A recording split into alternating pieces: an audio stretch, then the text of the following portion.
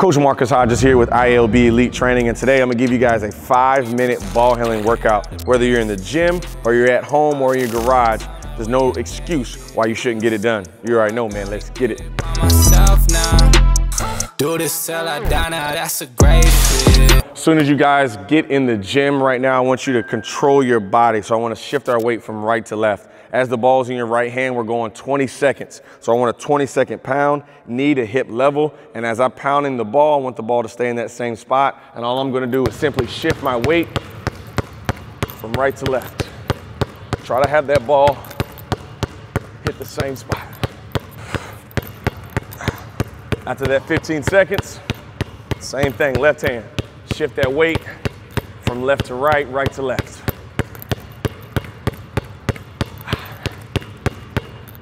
Next, I want crossovers going back and forth. Make sure it's wider than your knee.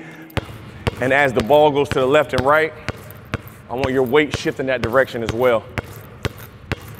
Going here 20 seconds. Once again, still warming up. Keep that core tight. Crossing that ball over side to side.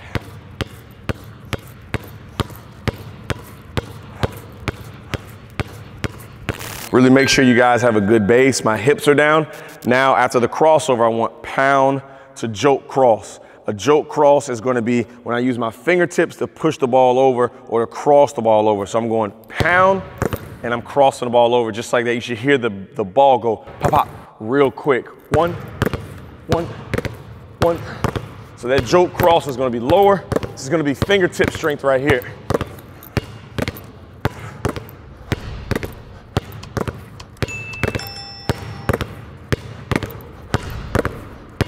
Once again, we're going to go for about 20 seconds.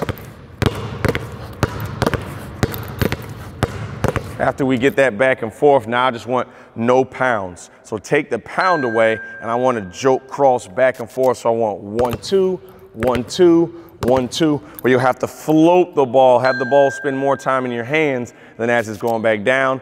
Fingertips, and have that joke cross back over.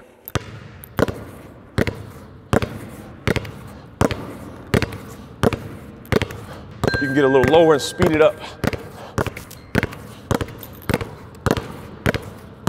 Woo! Still staying stationary, the last one. Now, I want to pound between and behind. So right now we're just working on placement. I want that ball to dribble right by your big toe. Then I want between the legs, and then I want behind the back. Once again, keep your feet on the ground, hips slightly bent, and I want to pound through and behind. Just as we started off with, make sure you kind of sway your body from left to right, almost following the basketball. When the basketball goes left, I'm almost going here every time. Make sure you push that ball back forward by that big toe.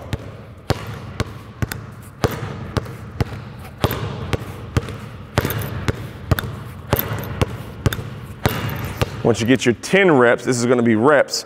I want 10 reps to the left.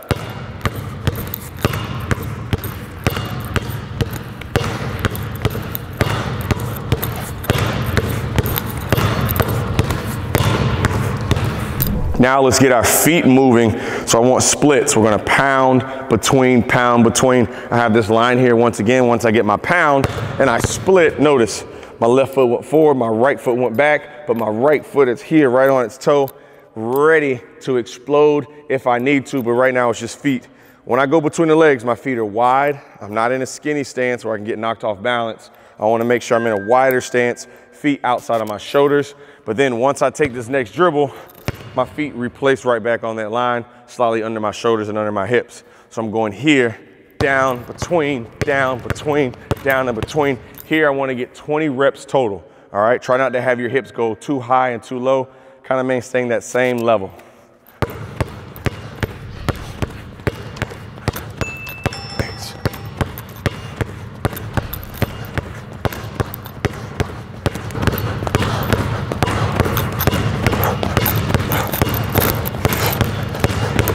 Now I'm just imagining a defender's in front of me. He's turning from left to right, from right to left. So we're going pound crossovers. Really important to have my hips in one direction, and then as I cross, my hips have to turn with the basketball. That's how you're going to be a quicker player and a more explosive player out of the cross. All we're doing here is going down and cross, down and cross, down and cross, down and cross. If you're at a gym, let's go sideline to sideline. If you're at home and don't have much space, let's try to get between 6 to 10 crossovers and then turn back around.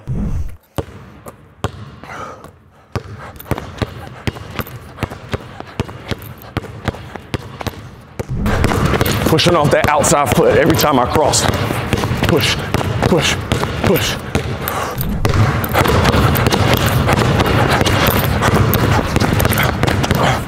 Right after our crossovers, we're gonna have the same exact process where we're going between the legs. So as I go towards the right, my inside foot will step, and this is gonna be my dribble step. So I'll step here, boom, then go between. I'm in this stance. Once my inside foot once again steps, dribble step, and then I'm turning. So every time it's dribble step, change. Notice everything is in unison together. My body's going forward with the basketball. I dribble, boom, and turn. Once again, the same amount of reps with the crossovers. If you have more space, get more reps. If not, once again, that's 6 to 12 if you can, back and forth.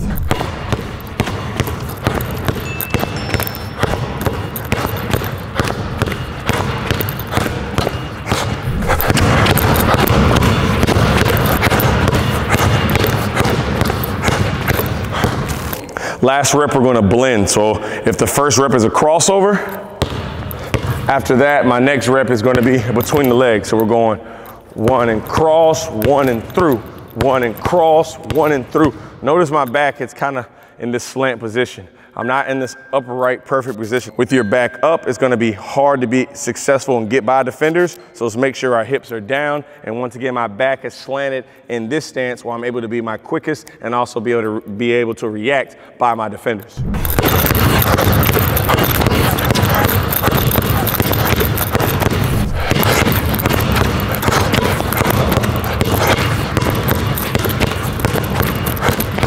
And that right there is a 5-minute ball handling workout to keep your handles tight, keep your hands sticky, whether you're in season or out of season. It only takes 5 minutes. Now you can go longer if needed, but 5 minutes is all you need right there just to make sure you got your workout for the day to work on your handles. Coach Marcus Hodges with ILB. You already know, man, let's get it.